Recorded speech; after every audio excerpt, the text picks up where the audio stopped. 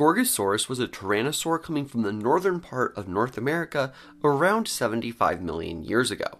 And there's been some questions as to why the Tyrannosaurs as a whole, including Gorgosaurus, became so dominant in their environments for about the last 30 to 20 million years of the Cretaceous, essentially right into the lead up where the non-avian dinosaurs would go extinct. There's been a lot of questions as to why this is the case, and now at least some people are starting to research that, including a friend who presented at the Society of Vertebrate Paleontology about one of the attempts to try and mathematically show that, yeah, it's weird what's happening with tyrannosaurs when the tyrannosaurs are the largest predators in the environment. And yeah, it seems like the tyrannosaurs really were pushing out most of those other predators, these smaller predators that are called mesopredators. In general, predators in the same environment will try and occupy different niches. You can think of that where the red wolf has been reintroduced into parts of Arizona, and there's still coyotes there. It's just the red wolf is going after generally larger prey, and the coyotes are more targeting smaller prey. So they're not directly competing as much as they might if they were targeting the same prey. So why did the tyrannosaurs not let other animals also survive by targeting different prey?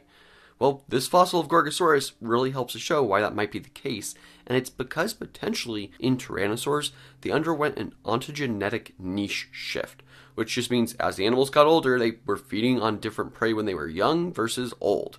This shift meant that the adult tyrannosaurs were competing with adults of other large theropods, but more importantly, they were able to, when young, push out the other predators that would have been in the environment because they would have been targeting a lot of those same animals. And this wonderful fossil of Gorgosaurus actually really helps to show that, because it had stomach contents preserved, and they're very interesting stomach contents. The fossil shows a young Gorgosaurus about 6 years old, and it actually has the stomach contents of 2 different dinosaurs. And I say that because importantly, there's 3 legs from one species of dinosaur, but it's an Oviraptorosaur, specifically Cytipes. And really importantly, it ran around on 2 legs, so having 3 legs mean it had to have killed 2 separate individuals, or at least fed from 2 separate individuals of Cytipes. Additionally, these were young Cytipes. Based on being able to cut open the bone and look for lines of arrested growth, which show when the animals slowed down their growth, these Cytipes would have been less than a year old, so it was really targeting young individuals. This means this young Gorgosaurus, which would have weighed about 335 kilograms or around 750 pounds, would have been really targeting prey that the adults really wouldn't want to target. A small Cytipes like that really wouldn't be worth it for the effort of chasing it down to try and hunt it for an adult Gorgosaurus, which could have weighed nearly 10 times as much. Importantly, though, this also tracks with what we expect based on energy consumption models, where it's very likely that young tyrannosaurs were mostly eating small lizards, insects, and potentially amphibians, things like that. Meanwhile, once they got up to a bit larger, then they could start tackling prey around their same size. And this would probably be when they were around 40 or so kilograms, or a little bit over 80 pounds. Meanwhile, had this Gorgosaurus lived, it would have taken another 5 years or so before it was tackling the really large prey that would have been in the environment, things like large ceratopsians potentially. And that really seems to be the case based on differences in how the skull would have been structured. Young tyrannosaurs actually had more blade-like teeth, very similar to those you find in other theropods.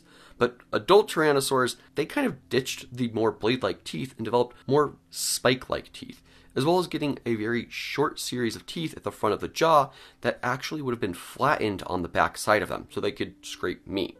And this seems to be adaptations for eating and taking down larger prey. Meanwhile, the more blade-like teeth could, for example, dismember a leg from a body of a small animal pretty easily.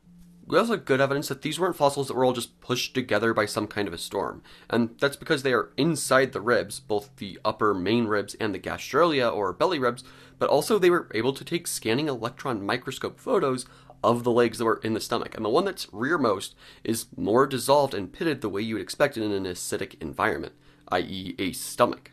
What this means is that it seems like young Gorgosaurus were targeting young animals, and potentially also just other smallish animals, so this doesn't mean it was only eating on oviraptorans like Cytipes. It could have also been targeting things like young pachycephalosaurs, but also things like the oryctodromines, which we actually just did a video on one of those where they looked at their brains and were able to say, hey, these were probably burrowing. So it was a very diverse ecosystem as far as what kind of prey things like Gorgosaurus could have targeted, even when they were pretty young.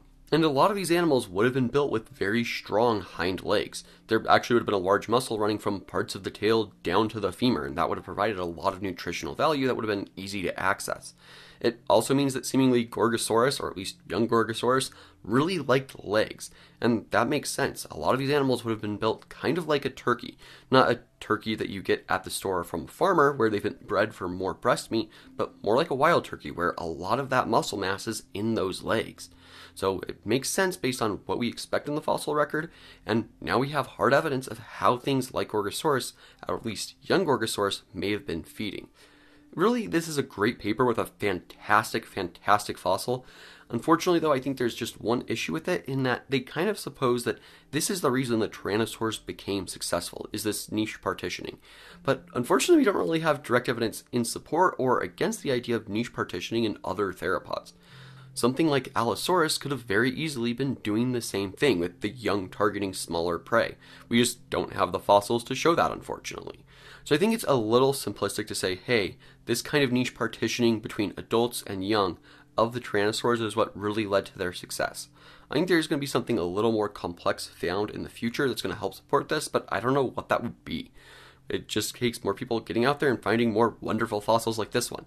And who knows, maybe we'll find something where, no, the young Allosaurs were actually just directly following their parents. So they didn't actually interact with these young, small animals in the same way. That would have then left space open for Tyrannosaurs to start to exploit different niches and then eventually push those animals out of them. It could also be something as simple as finding nests of these animals. Potentially, Tyrannosaurs just laid something like 50 eggs, and the other Allosaurs and large predators laid something more like 10. At that rate, you're going to have more competition for those younger species that just mathematically are more likely going to go to Tyrannosaurs. And that potentially could have led to the extinction of those other animals because they wouldn't have had as many reaching adulthood. Regardless, though, again, this is an incredible fossil, and I'm really happy to see that this got published because I had no idea that there was a fossil rumored to have stomach contents from a Tyrannosaur, especially one that's so young. Most young animals don't fossilize that well, so having one here is really, really wonderful.